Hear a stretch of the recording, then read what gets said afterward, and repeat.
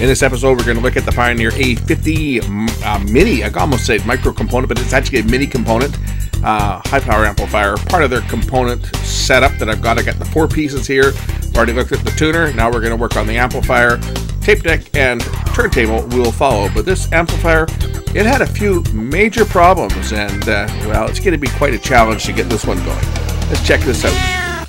Now this amplifier features soft touch volume control up and down, soft touch inputs for the switches for the inputs. You can have a source microphone on here. It is remote controllable from I think through the tuner. Pretty sure it's remote controllable. What's it got on the back here? It does have auto function, so it is controllable from other components. Again, you can set the voltage on here, and it'll operate 110 through 240 volts. Has a power consumption of 95 watts maximum, and it's also made in Japan. It's got 3 convenience outlets on the back of it. Okay, let's turn the unit on. I've got it set for tuner, and we'll see if we get any volume. Don't hear anything. Speed fast. Speed slow. In here we have tone controls for low boost, high low boost, and high cut.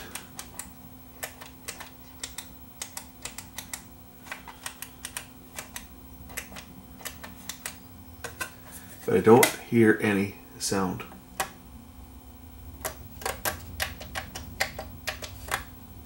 So, another unit that I have to see what the problem is. As you can see, the audio is playing in from the media player here. So I've got signal going in, I have no signal coming out. And the unit right now is drawing how much power?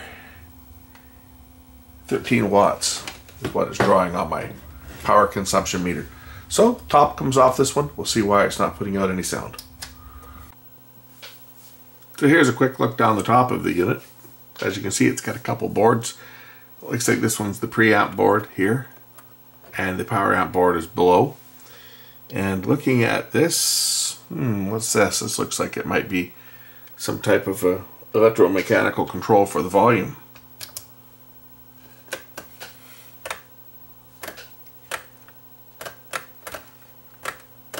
Something that turns. I was just going to try and demonstrate what this does, and then I found that my camera wasn't recording, and it said my image database was full at 3,998 files. It would not record anymore in HD. If I switched to 4K, it would record. My memory card was not full because I delete the files as I use them. There was only maybe 10 files on the card, and it wouldn't record. And anyway, I ended up having to remove the files off the memory card and format the memory card before I could continue, because for some reason the database was not working. What this does, this is the motor that turns up the volume control, and you'll see what it does here. It just provides a mechanical indication of the volume as that turns.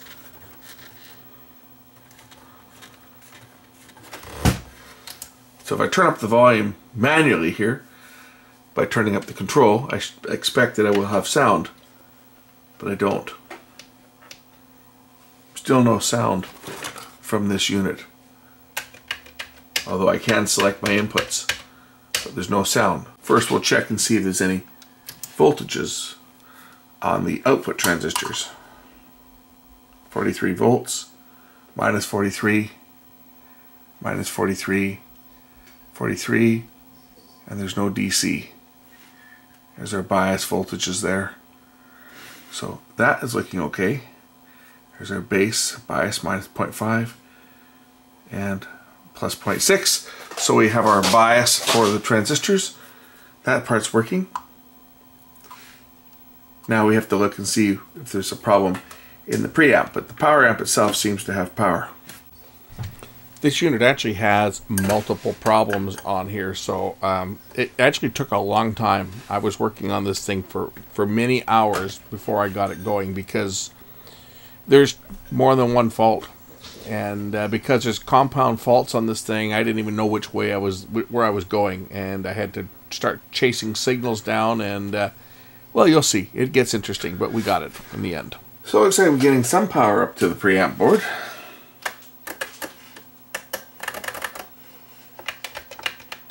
And the input selector is working. The volume control is not doing anything. I'm going to pull the board and look on this board, look on the other side. I want to take a look under the bottom side of it. So I have to remove a couple screws from the back here, and then I can remove this screw up here. And this should lift out to the point where I can see underneath it. So we basically have two faults on this thing. One, the speaker relay is not kicking in for the amplifier, and the other one is the volume control is not changing the volume up and down. So yeah, that's where it got interesting here, because had it only had one fault, it probably would have been a little easier to troubleshoot this, but I was kind of working blind on this thing. Now if we look down inside here, we'll see this one's got a motor that controls the volume control. It turns it mechanically, and it's not trying to turn it, so we know that there's probably a voltage that's missing from here. There's a voltage regulator right down in here on the main board, and there's also a relay in here for the speakers, so we're not hearing that click, so it's not going into full operational mode because the relay is not kicking in, and it's got that ugly glue that goes corrosive and conductive in here as well. So we have a few things to contend with. Just going to take a look at that regulator, which is right down here on the board somewhere. Just take a look at the connections on it. This is it here. Let me take a close look at this regulator.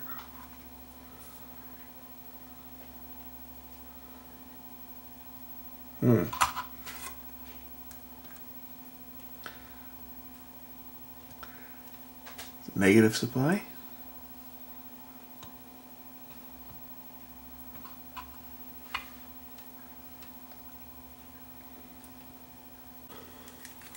I'm just going to resolder these regulators to start with because they don't look to have great connections. I can see some cracks around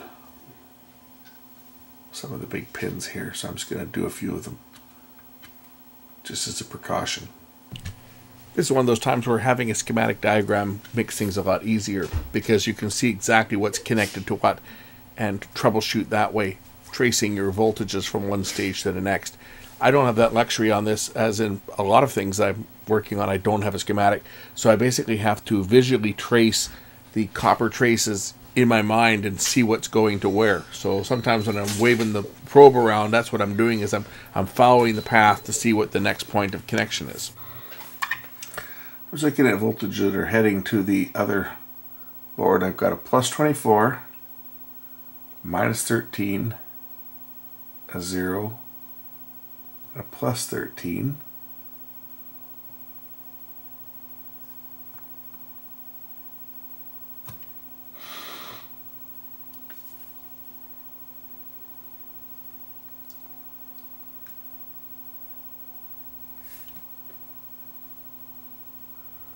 .24 volt or 25 volt regulator. That's a 24 volt regulator there. This is the minus 13 volt regulator that I can see. Where's the negative 24? Or where's the...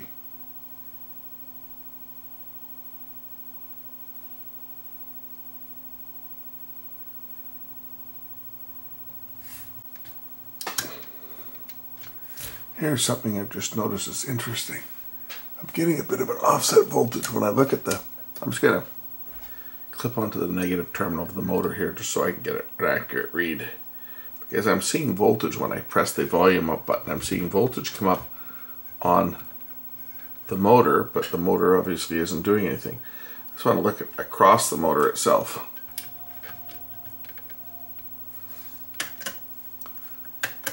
See this? I'm getting voltage across the motor. And if I go to the fast setting, I'm getting -5 and +5, and the slow setting I'm getting +3 and +3. So that should be turning this motor, which should be turning the volume control. But it's not doing it. Weird. I'm getting voltage to the motor, but the motor's not turning. Okay, that's a clue. The volume control motor is bad. Okay, I seem to be getting closer. We're in protection on this unit. It's in speaker protection mode. If I look at the output here going to the relay, you will see I have sound for left and right. Now, I can't turn up and down with the volume control because it's not doing anything. But when I adjust the control manually, I can increase that volume. So if I go to the other side over here and I turn the control up by hand, which way is up? There, that should give me some pretty good volume. Now if I go back and look at the scope here, you see I got lots of signal. So the amplifier is working. The input selector and everything's working. The volume control is not adjusting. That's could be just a jammed control or a burned out motor for that. But we have no sound because the relay is not being energized.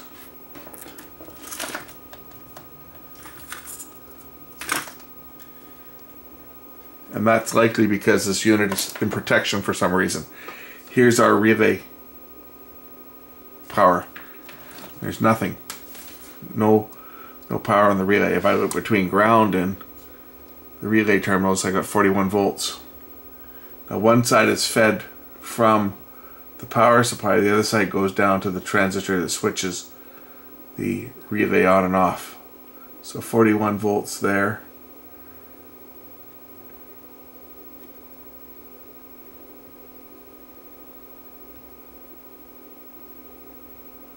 The relay is in protection for unknown reasons at this point. I was looking at my bias and my output. I have no DC voltage being detected on the speaker terminals. Right? The reason the relay is there is to cut out any potential DC voltage if you had an output transistor that failed. And there's no DC voltage, but it's not energizing the relay. So now I have to look into that circuit and see why it's not energizing the relay. We know the relay is not at fault because there's no power across the coil. I believe this is the drive transistor here for the relay. Base, probably emitter collector base, I think is the basing. Let's just take a look with the meter here. If this is the base, we should have a beep here, which we do, 0.6 volt drop, and that one's a 0.6 volt drop, so that's good. And this goes, there's a diode here, and there's our diode junction, so that diode is okay. And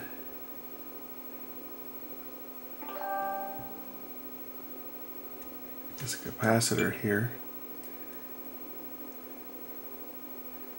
There's a couple of resistors in this circuit down in here. It provides a charge up time to turn this thing on. This is a capacitor here, I think is what I'm looking at. Yeah, there's a capacitor there, negative terminal, positive terminal. This should charge up when the power is turned on. This should charge up to turn on the relay. I'm just going to connect the meter up here, hook up my ground to the chassis. Just want to monitor what happens here when this thing charges up. Okay, so this capacitor should charge. Get my shot of my meter here. This capacitor should charge when I turn on the power. And it is. and then it's going.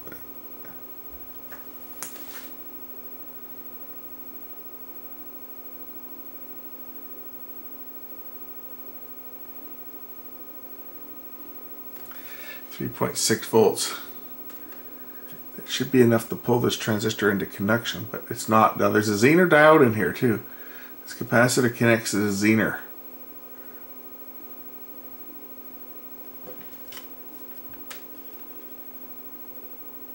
It might not be charging to enough voltage. That's not the 41 volt supply. That's probably a resistor. I wonder if this resistor has gone open or changed value. What is it here? Let's just make sure the thing's discharged. Okay, voltage is discharged.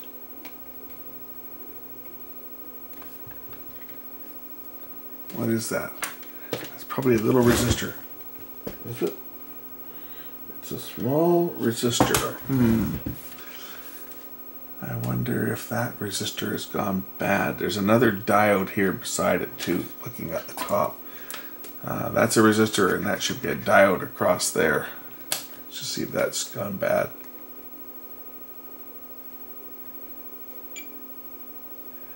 That's looking okay. Resistor wise, 2 megs. Oh, what size is? Let's just take a peek at that and see what size it's supposed to be. This is the resistor I'm talking about, right down here. That little one there. And my meter showed 2 megs when I measured it in circuit. I'm just going to disconnect it. We'll take a look at it out of the circuit and see whether it's gone open.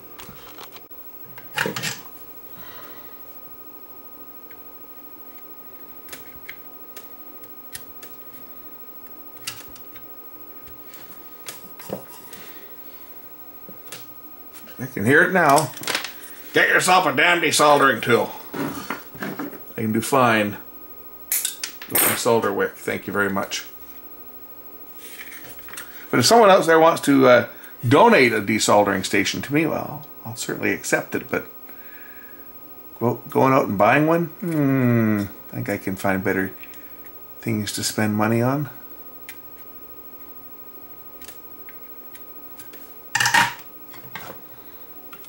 Okay, let's pop that resistor out and take a look at it. Measure it out of circuit. 56K, right? 55, yeah, that one's okay. So that's not where the problem is. There are a couple more transistors up here that are used to pull the protection down. It detects. They're feeding off of the output here. They're detecting the voltage here, and there's one here, and there's probably one that runs all the way around to the other side. These are the voltage detection lines, so I can see where it goes. It goes up to the top here. What's in the corner? There's a capacitor up in the corner there too. I wonder if this is where it's being pulled down. Let me just check these transistors out. Okay, and base to collector looks okay. And emitter. There's 2 transistors here that appear to be in parallel. Are they separate or are they 2? No, they're 2. There are 2 transistors in parallel. It's weird. But when I measure emitter to collector, I'm getting like this is short. I'm just going to disconnect this one pin here and see whether my relay will come out of protection. This is the feed from these 2 transistors. So I'm just going to unsolder this pin and see whether it'll unmute the amp.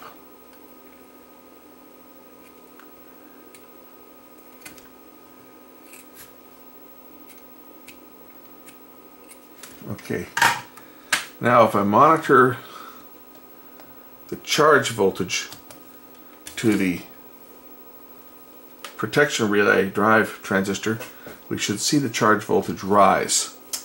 So this is that resistor here that I just checked and it was okay. That provides power to this Zener diode, which of course also went down to this resistor that I just unsoldered that goes back up to this circuit that will ground it out. Just want to see whether the voltage will rise above 3 volts. Yep, it does.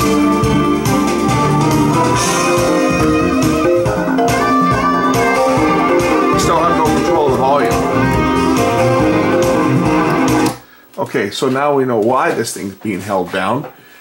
This protection circuit is triggering. But is it the transistor that's bad? Or is it... oh, I'll just monitor it here. 0.3 volts. See, it shouldn't be... If I reconnect that, it shuts the sound off. Now it has to charge up again. Right?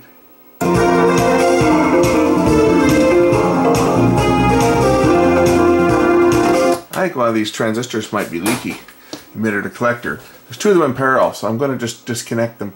At least now we know the amplifier works. It's just in protection, but why it's in protection is a good question, because there is no DC voltage on any of the outputs. I've checked that, and there's no reason that this thing's in protection other than the protection mode has failed.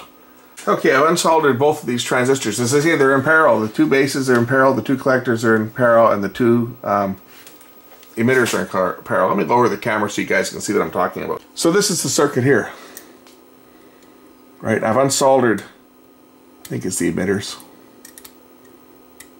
I've unsoldered the 2 emitters. Let's take a look at the readings of the meter. I know someone's probably going to ask me, oh, I see you're using your Fluke 12. Why don't you use one of your new meters? Well, I could, you know. That latest meter I got lines up with the Fluke exactly for as far as accuracy goes. The only thing I prefer about the Fluke is in diode test mode, it's got the short, whereas the other one I have to look at it, and that's the only reason. The other one I find is every bit as accurate. I use it for certain things, the same as I use that other one, the Dr. Meter. I use it for certain things too, like high current measurement, because it'll measure up to 20 amps. But just for general purpose stuff, I'm used to this one. I trust it, and I just use it for that reason. Okay, let's measure emitter to collector. Now remember, emitter to collector should be open.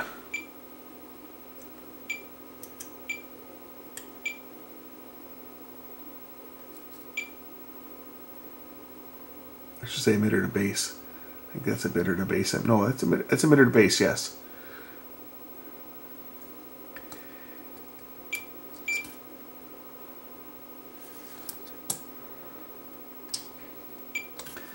So here's collector to base for both of them. Oops.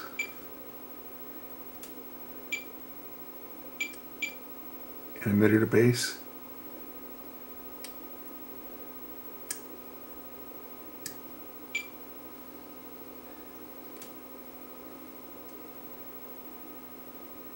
Emitter to collector.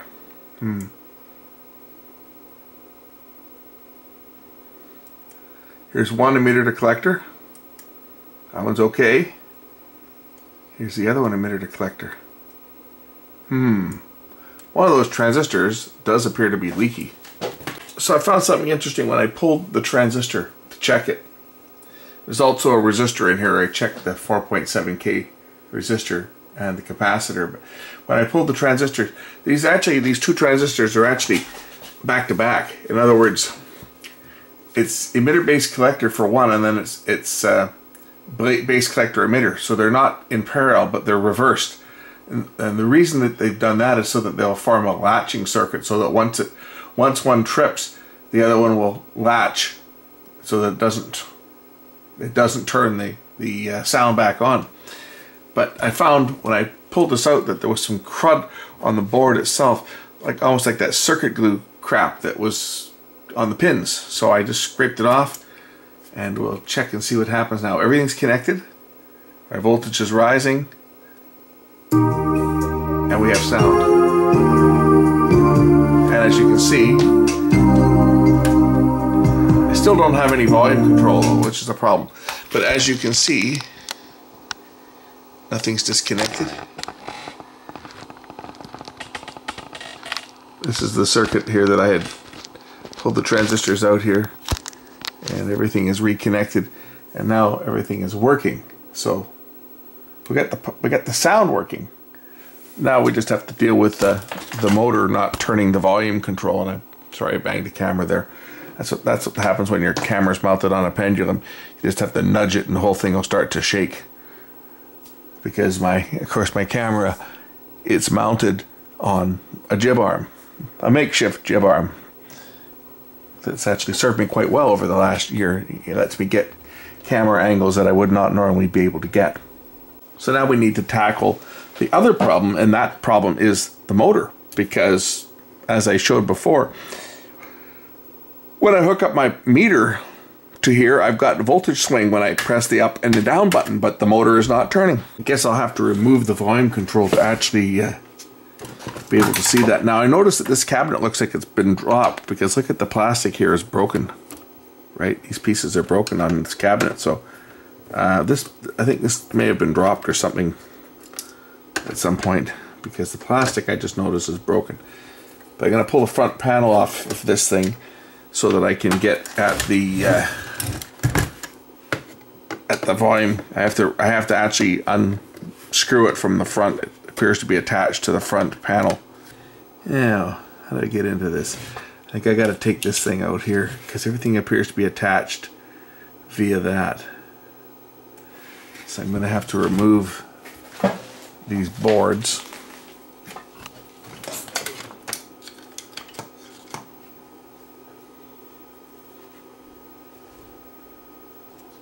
Wonderful designs these things are. You know, they don't put screws in to hold the board in, they just put these plastic pins in. You kind of got to squeeze them together to get the board through.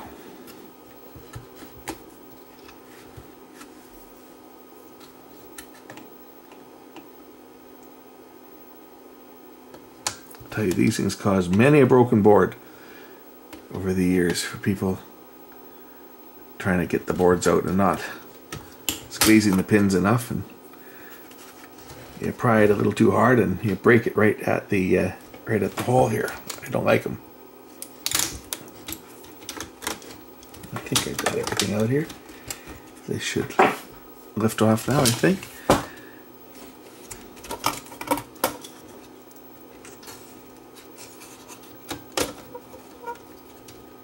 Okay, what else is holding this? Probably this is one last clip.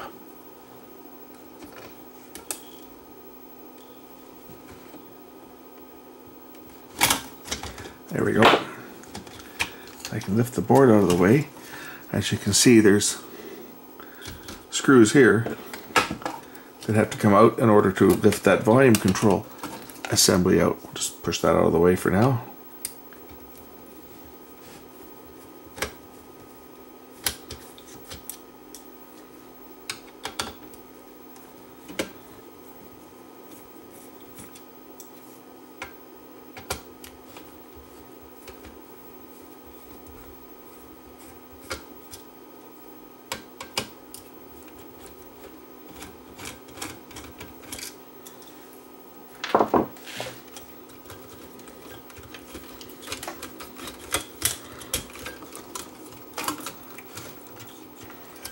So this is the volume control with its motor drive.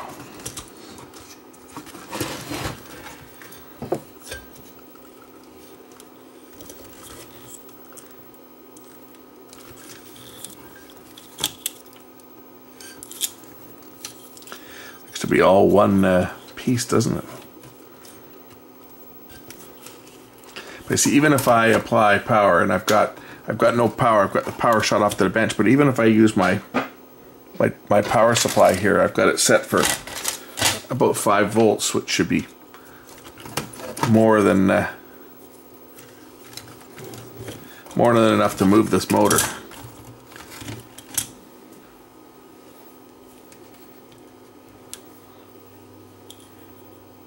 Nothing's happening.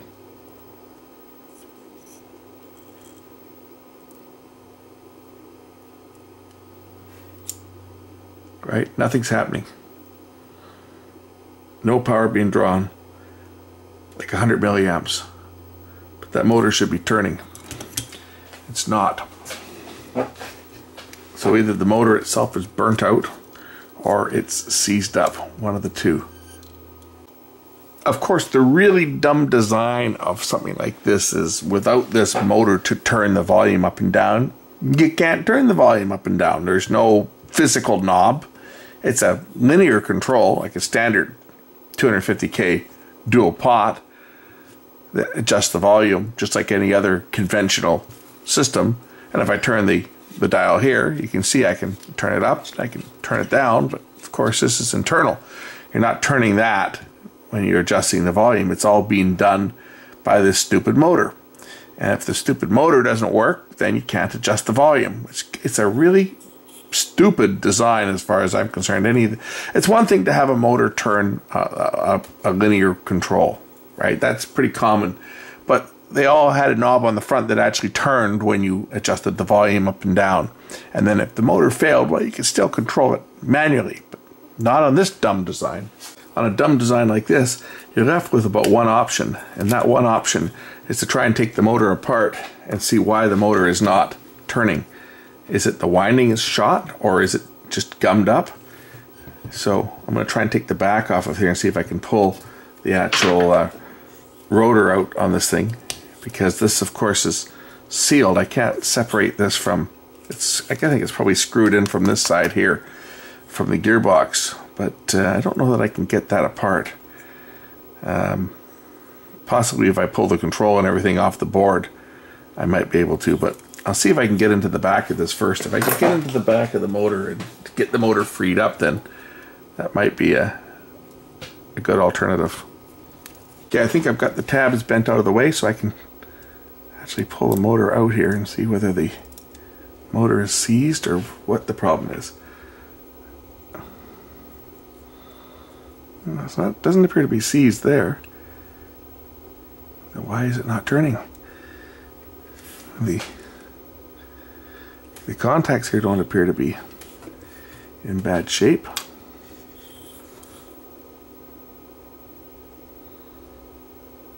Although it is kind of stiff.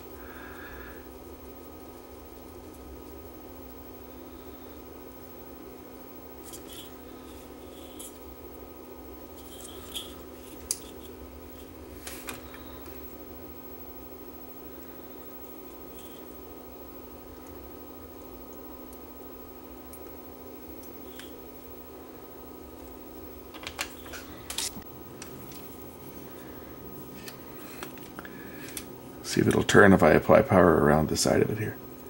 Oh yes, it's trying to turn.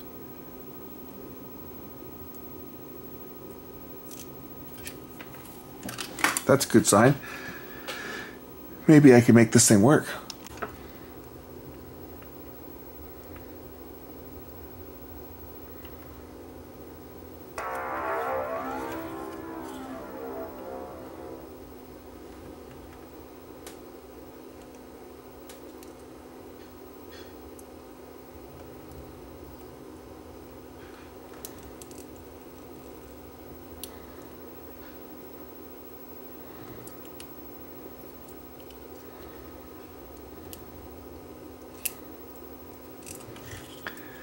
Okay, let's apply power and see whether this thing's gonna do anything while I've got it still kind of half-house apart.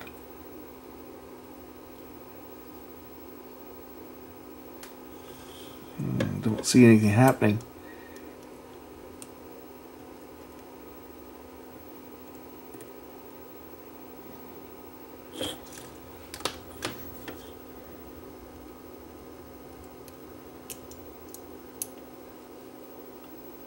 Unless the brushes aren't making a good connection, because when if you notice, when I put these alligator clips right up against the side of the motor, it actually is going to start turning here. Watch. I put one on one side and one on the other.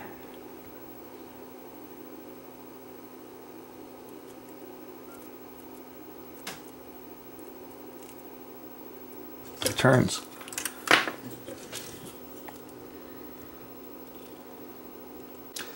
I'm just going to put a little bit of deoxit on the actual stator here. Clean it up a bit.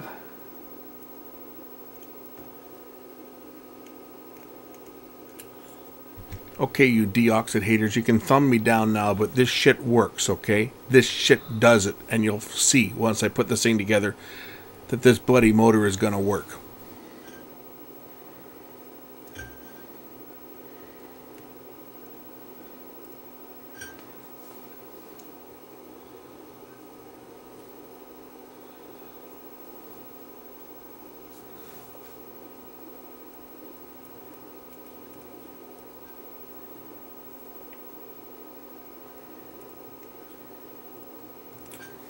We'll do the same on the contacts here. Make sure that they're clean.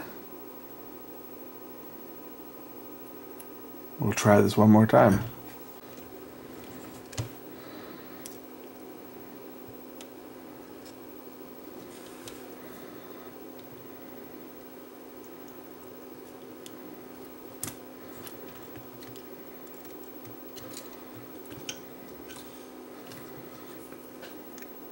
Okay, after pissing around with this thing for about 5 times, getting this thing apart and putting it back together, I have movement. I got movement on the motor. Okay, I just gotta squeeze this thing together so that it doesn't fall apart again. And maybe, just maybe, I'll be able to make this thing work. I'm holding a lot more hope out now than I was a little while ago. I'll tell you that much. Gotta get this motor squeezed back together so it doesn't fall apart.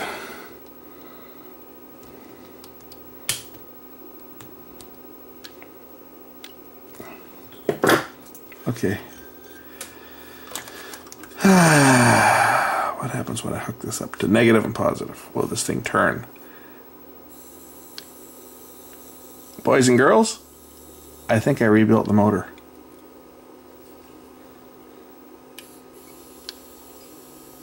I'm pretty impressed.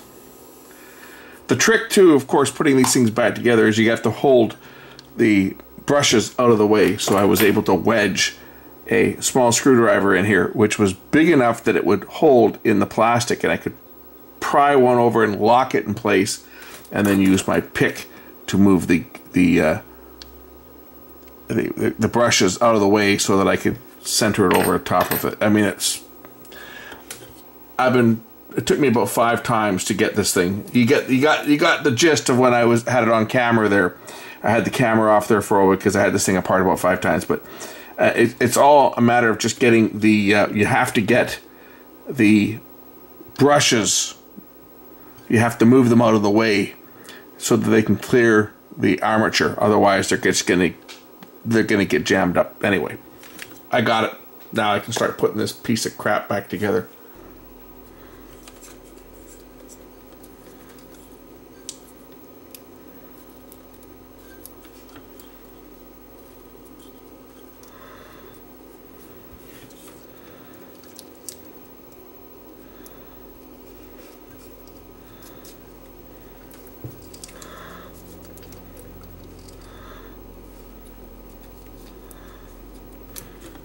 Easier said than done. I gotta open this thing up and slip it over top of the motor. This is magnetic shielding. I don't know why they have it in here. It's not like it's a tape deck or anything, but this is what this is. This is they call mu metal. It blocks magnetism. And it goes on like that. As I say, probably not important, but we'll keep it on there just to keep everything in place.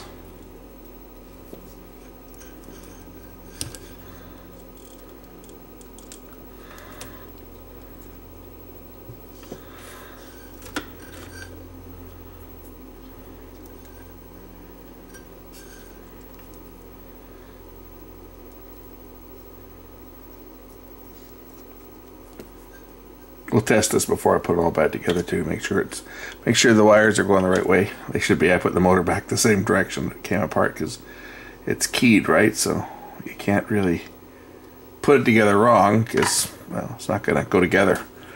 Okay, I want to separate these boards so that they're not touching anything, and we'll turn on the power and See if this thing does anything. So power on here, and I'm going to make sure that I don't want any sound here, so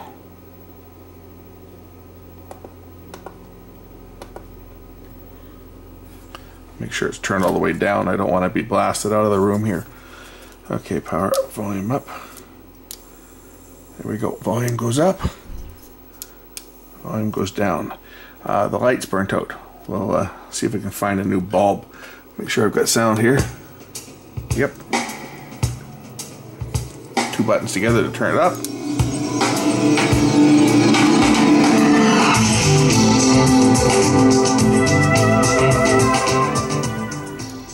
Okay, the light bulb here that goes in behind here is burned out, so see if I can source one or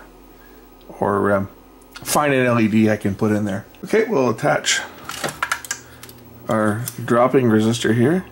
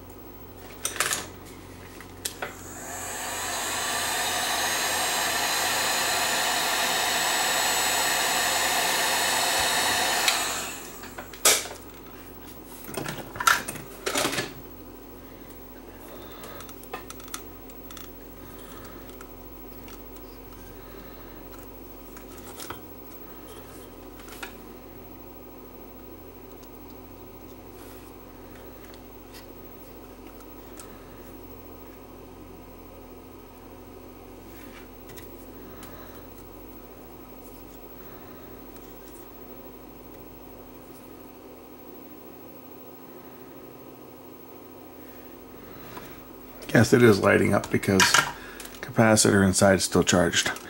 This goes into this condom, light condom, that will make it appear green, as the original one was green. Just like that. The only downside with LEDs is it's going to glow for several seconds after the power is removed, because of course they store power. They're much more efficient, so they don't run the power down. But anyway, that's how it's going to look when it's in. We'll put this back together now and test everything out.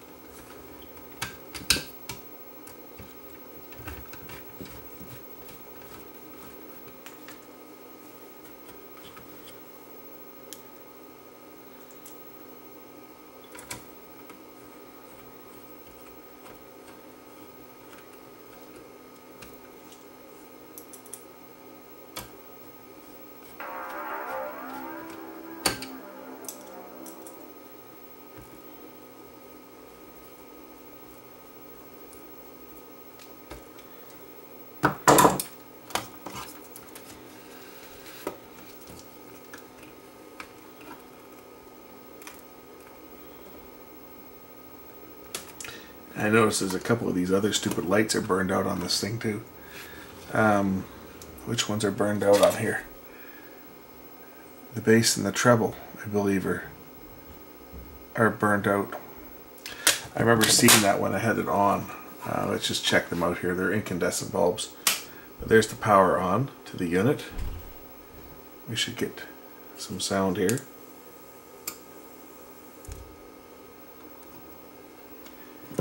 This thing starts playing. Okay, these buttons here, which ones were working, which ones weren't.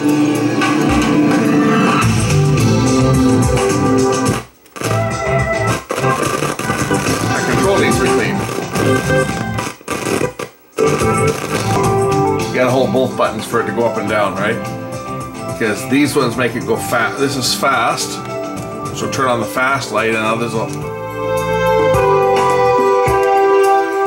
And then that goes slow.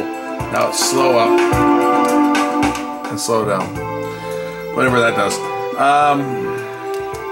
Okay, should be low boost.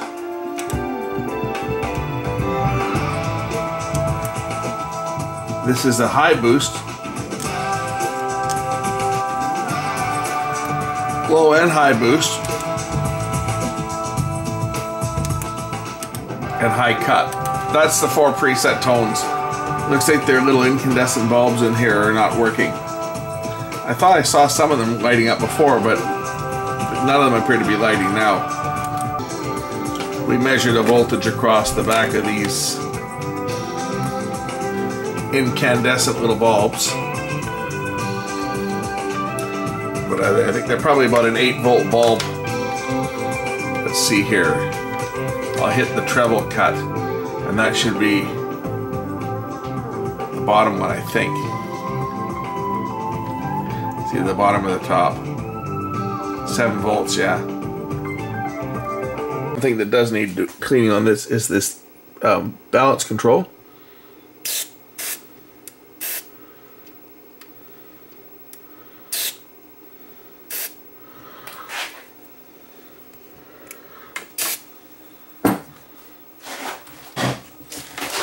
We'll clean that up.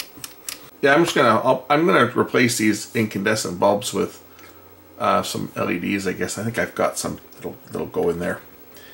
I should be able to fit in. They don't have much in the way of leads on them though, because they're pulls from an old flashlight. So they've been soldered onto a board. So I don't know if I'm going to have enough room with this rubber cap here to. I don't know if I'm going to have enough room to put them in. That's the only concern. So in the conversion to the LEDs on this, I'm just going to cut the trace for the positive side, because you can see this is the positive lead here, and this feeds all of them in parallel. So I'm just going to put one resistor across here. So I'm just going to cut that one first using sharp knives, because you know a scalpel is pretty darn good for removing traces.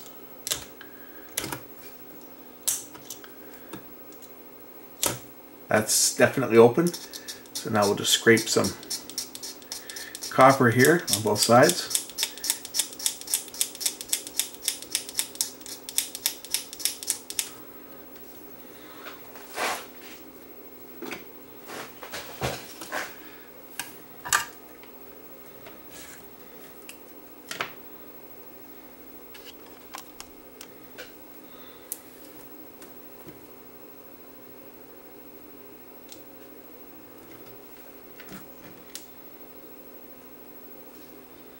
And we'll drop in our resistor.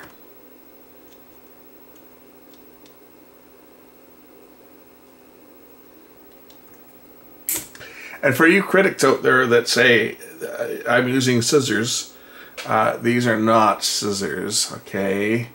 You can see here, Klein tools. These are actually electrician's snips. They cut exceptionally fine, and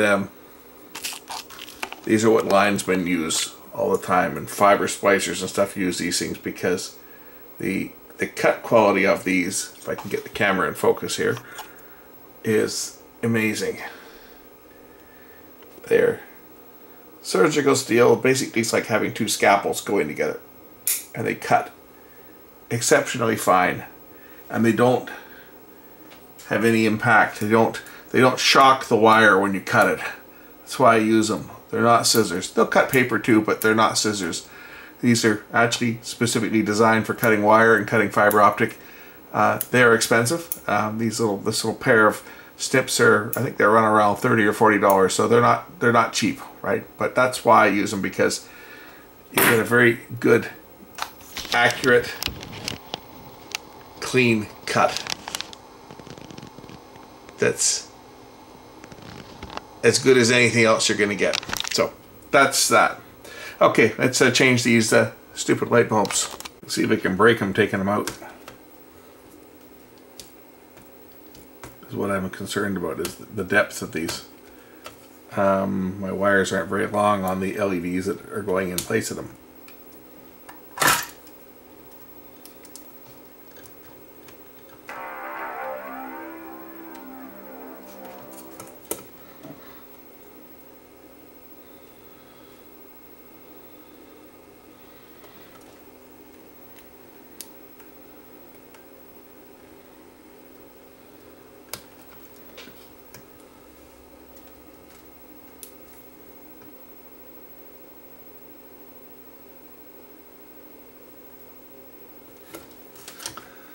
Let's see how they look.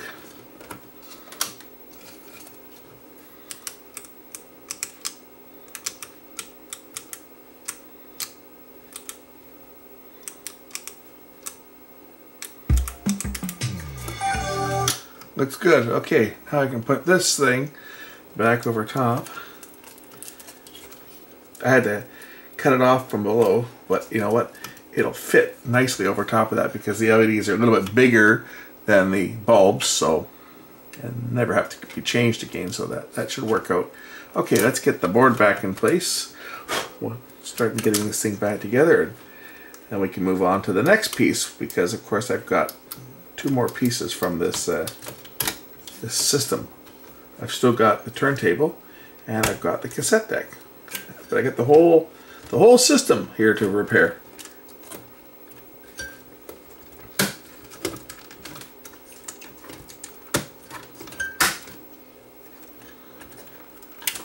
There, that goes on like that. I've cleaned the balance control, I've cleaned the mic mixing control, and yes, I did clean that. I didn't show it, but trust me, I did clean it. You'll have to take my word for it. Okay, front panel back on, holding by whatever screws will hold it, because as you can see, one of the brackets is completely gone and the other one is half gone.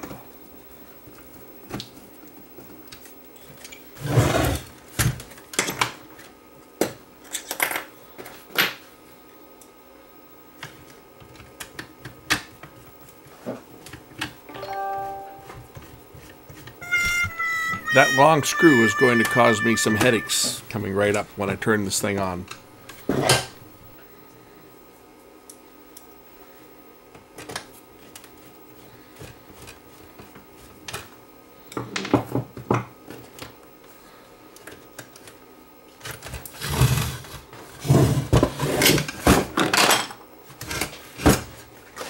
Okay, power on. Got out my little unit boot up over here. Let's just check out the lights on this thing once we get sound.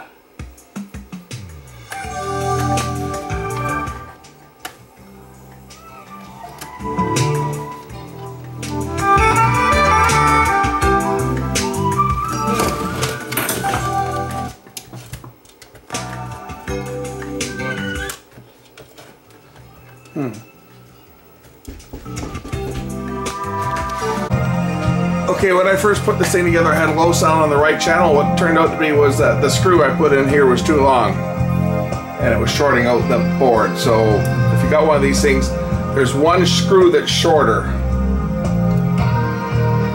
and that goes in here. I didn't figure out why I put it. It worked fine when I had it apart. I put the front panel on, and my right channel was all distorted. And I took it apart, and then as soon as I took it apart, the thing worked. I was putting it back together again, and as I was putting the screws in, the right channel cut out. And I realized, wait a minute, one of these screws is slightly shorter than the other. So be sure you put the right length screws in, because it can short the board.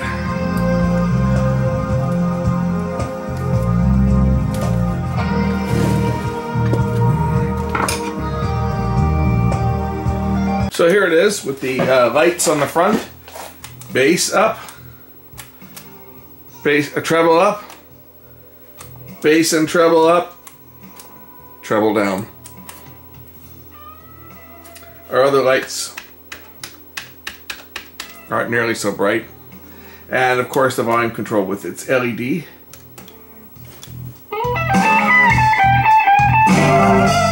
Lights up quite nicely. If I press this button, it says fast. As you can see, that's faster and slower for the speed of the volume. Slow. There you go. Doesn't sound bad at all. Let's get the top on this one and we'll do a final test.